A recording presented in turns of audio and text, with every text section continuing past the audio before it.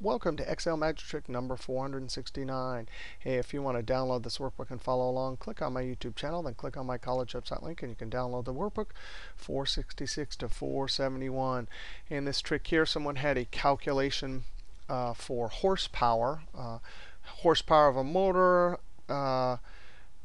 kilowatts per hour per horsepower, percentage of load, and efficiency of motor. However, there was an X part. This part's pretty straightforward. We have some formula.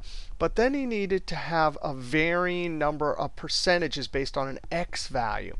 Let's a lot of people would switch to the if, but really the VLOOKUP is what you want to use here.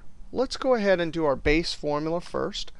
It is whatever our horsepower is, in parentheses, whatever our horsepower is, times kilowatts kWh per horsepower. I hope I got that right, kilowatts per hour, times our percentage of load that the motor has. That's in parentheses, and all of that divided by efficiency of the motor. So that's our base formula.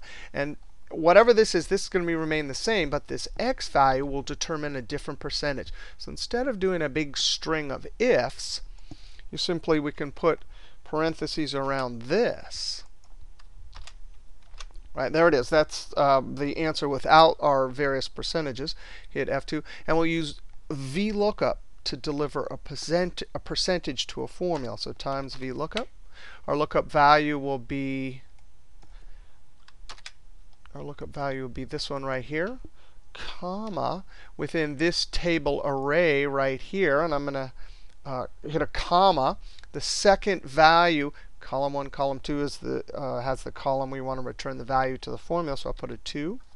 Close parentheses. We don't need the final argument of range lookup because this is a approximate match, and by default it does approximate.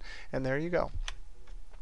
So if I change this to 95, then it will take this bigger 0.73.